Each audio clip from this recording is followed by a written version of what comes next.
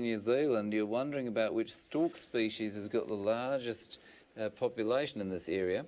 I do apologise for doing that, I just can't help myself. Wait 1 second, I'll find out for you, Aaron.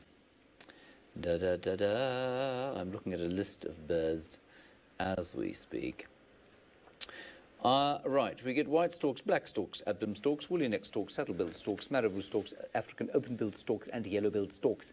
I would suspect quite strongly, Aaron, that when the abdomen storks or the African open-billed storks come through this area, they would make up the greatest numbers because, of course, they flock.